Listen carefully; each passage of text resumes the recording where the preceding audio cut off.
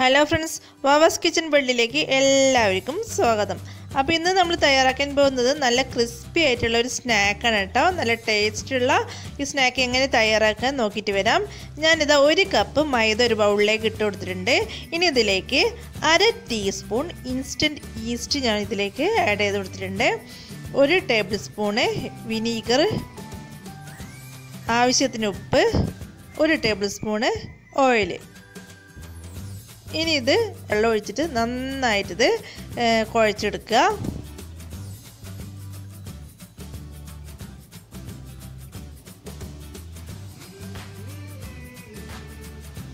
ഒരു ചപ്പാത്തിനെക്കാട്ടൊക്കെ കുറച്ചൊരു ലൂസുള്ള ഒരു ഡോ ആക്കി ഇത് മാറ്റണം കേട്ടോ.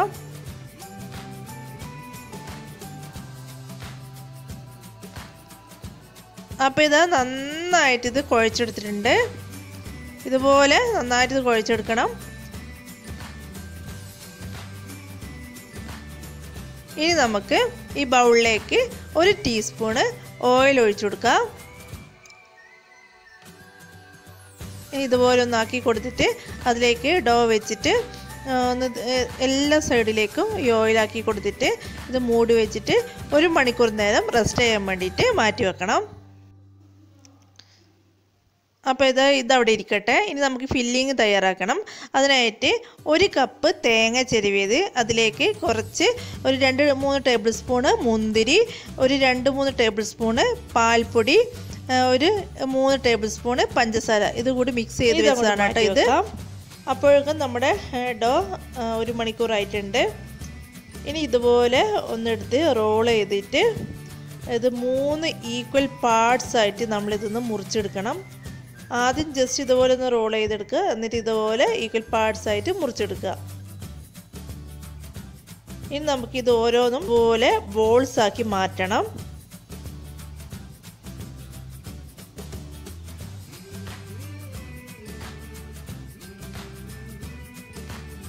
അപ്പോൾ ഇതുപോലെ ഒന്നാക്കി ഇതിലെ ഉള്ളിലേക്ക് ഇതുപോലെ ഒന്ന്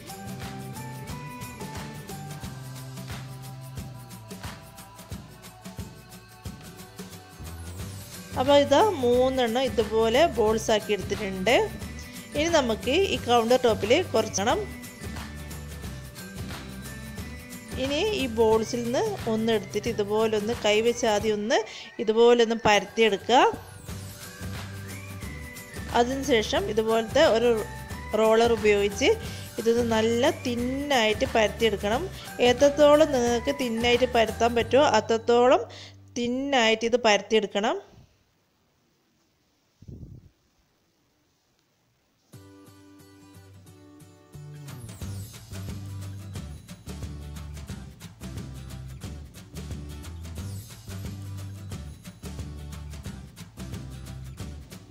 അപ്പോൾ ഇത് നന്നായിട്ട് ഇത് പരത്തിയെടുത്തിട്ടുണ്ട്. ഇനി നമുക്കിതിൻ്റെ മുകളിലേക്ക് കുറച്ച് മെൽറ്റഡ് ബട്ടറോ അല്ലെങ്കിൽ കുറച്ച് ഗീയോ ഇതുപോലെ ഒന്ന് ഒഴിച്ചു കൊടുക്കുക. എന്നിട്ട് കൈവച്ച് എല്ലാ സൈഡിലേക്കും ഇതൊന്ന് നന്നായിട്ടിത് പരത്തി കൊടുക്കണം.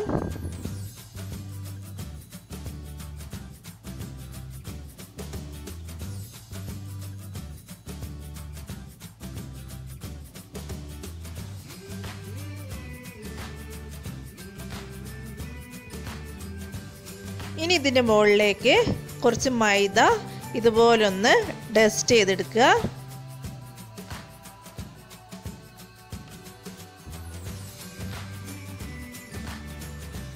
അപ്പോൾ ഇത് മതിയാവും.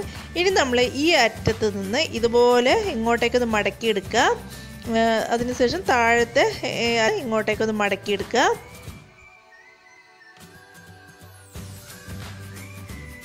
ഇനി ഇതിൻ്റെ മുകളിലേക്ക് കുറച്ച് ഗീയോ അല്ലെങ്കിൽ കുറച്ച് ബട്ടർ ഇതുപോലെ ഒന്ന് ഒഴിച്ചു കൊടുത്തതിന് ശേഷം കൈവച്ച് ഇതുപോലെ നന്നായിട്ട് എല്ലാ സൈഡിലേക്കൊന്ന് ആക്കി കൊടുക്കണം.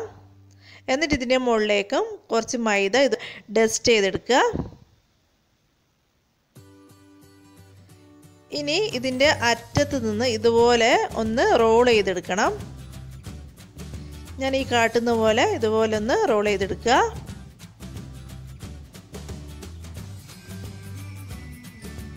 അപ്പോൾ ഇത് റെഡി ആയിട്ടുണ്ട്. അപ്പോൾ ഇതുപോലെ ബാക്കിയുള്ളത് മുഴുവനും നമുക്ക് ചെയ്തെടുക്കാം. അപ്പോൾ ഇതാ മുഴുവനും ചെയ്തെടുത്തിട്ടുണ്ട്. ഇനി നമുക്ക് ഇതിൻ്റെ പകുതി വെച്ച് ഒന്ന് ഇത് മുറിച്ച് കൊടുക്കണം. 2 ഈക്വൽ പാർട്സ് ആയിട്ട് ഇത് മുറിച്ച് കൊടുക്കണം.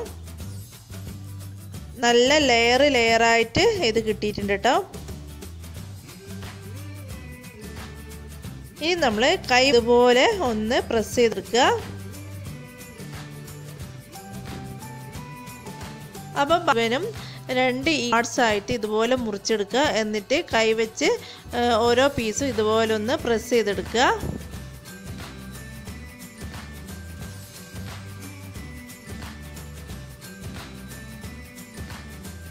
അപ്പോൾ ഇത് മുഴുവനും ഞാൻ ഇതുപോലെ ആക്കിയെടുത്തിട്ടുണ്ട്.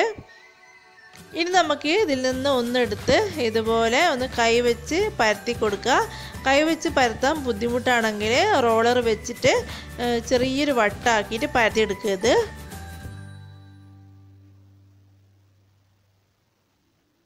അപ്പോൾ ഈ ഒരു വട്ടം മതിയാവും കേട്ടോ. ഇനി നമുക്കിതിൻ്റെ ഉള്ളിലേക്ക് ഫില്ലിങ് വെച്ച് കൊടുക്കാം.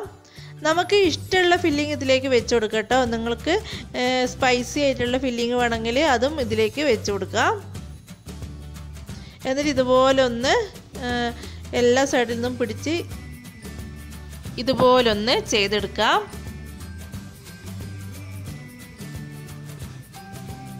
അതിനുശേഷം കൈ വെച്ച് ഇതുപോലൊന്ന് പ്രസ് ചെയ്തെടുക്കുക.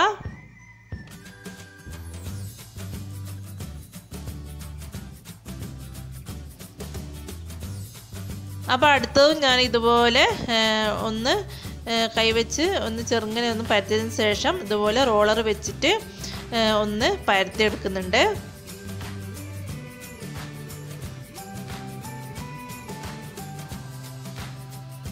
ഇത് മതിയാവും. ഇനി ഇതിലേക്ക് നമുക്ക് ഫില്ലിങ് വെച്ച് കൊടുക്കാം. എന്നിട്ട് ഞാൻ ഈ ചെയ്യുന്ന പോലെ ഇതുപോലെ ഒന്ന് ചെയ്തെടുത്താൽ മതി. ഇതിൻ്റെ ഫില്ലിങ് പുറത്ത് പോകാത്ത രീതിയിൽ ഇതുപോലെ ഒന്ന് ആക്കിയെടുക്കുക. അതിനുശേഷം കൈവച്ച് ഒന്ന് ഇത് പ്രസ് ചെയ്തെടുത്താൽ മതി. അപ്പോൾ അത് മുഴുവനും നമുക്ക് ഇതുപോലെ ഫില്ലിങ് വെച്ച് റെഡിയാക്കി എടുക്കാം.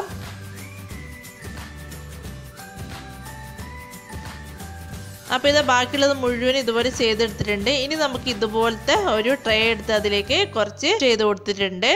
അതിന് ഓരോന്നും ഇതിലേക്ക് എടുത്ത് വെക്കാം. നമുക്ക് ഇതിൻ്റെ മുകളിലേക്ക് ബട്ടർ ബ്രഷ് ചെയ്ത് കൊടുക്കണം. ബട്ടർ ഇല്ലെങ്കിൽ ബീറ്റ് ചെയ്തിട്ട് ഇതുപോലെ മുകളിലേക്ക് ഒന്ന് ബ്രഷ് ചെയ്തെടുത്താൽ മതി. ഇത് ബേക്ക് ചെയ്ത് വരുന്ന സമയത്ത് ഒരു ഗോൾഡൻ കളർ കിട്ടാൻ വേണ്ടിയിട്ടാട്ടോ ഇതുപോലെ നമ്മൾ ഇതിൻ്റെ മുകളിലേക്ക് ബട്ടറോ അല്ലെങ്കിൽ മുട്ടേൻ്റെ മിക്സോ നമ്മൾ ഇതുപോലെ ഒന്ന് ബ്രഷ് ചെയ്ത് കൊടുക്കുന്നത്. ഇനി 10 മിനിറ്റ് നേരം പ്രീ ഹീറ്റ് ചെയ്ത ഓവനിലേക്ക് 180 ഡിഗ്രിയിൽ 30 മിനിറ്റ് നേരം ബേക്ക് ചെയ്തെടുക്കണം. ഇനി 30 മിനിറ്റ് ആവുന്ന സമയത്ത് നല്ല ക്രിസ്പി ആയി കിട്ടിയില്ലെങ്കിൽ ഒരു 10 മിനിറ്റും കൂടി ഇതുപോലെ ഒന്ന് വെച്ച് കൊടുത്താൽ മതി. അപ്പോൾ നമുക്കിതൊന്ന് ബേക്ക് ചെയ്തെടുക്കാം.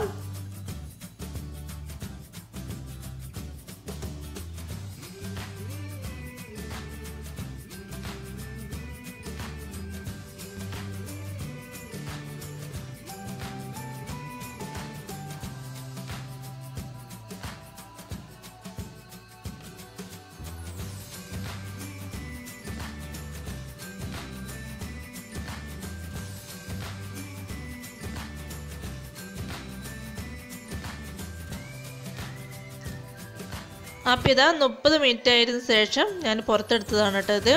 ഇത് നല്ല ക്രിസ്പി ആയിട്ടുള്ള ശരിക്കും നമ്മൾ പപ്സൊക്കെ കഴിക്കുന്ന അതേ ടേസ്റ്റുള്ള ഒരു സ്നാക്കാണ് കേട്ടോ ഇത്. അപ്പോൾ ഇതെല്ലാവരും ട്രൈ ചെയ്ത് നോക്കണം. എല്ലാവർക്കും ഇഷ്ടപ്പെടും. എന്നിട്ട് കമൻറ്റ് ബോക്സിൽ ഫീഡ്ബാക്ക് അറിയിക്കാൻ മറക്കരുത്. അതുപോലെ നമ്മുടെ ചാനൽ സബ്സ്ക്രൈബ് ചെയ്യാതെ ആരെങ്കിലും കാണുന്നുണ്ടെങ്കിൽ ഒന്ന് സബ്സ്ക്രൈബ് ചെയ്യണേ. അതിൻ്റെ കുഞ്ഞ് ബെല്ലൈക്കൻ കാണും, അതും കൂടി പ്രസ് ചെയ്യാൻ മറക്കരുത്. താങ്ക്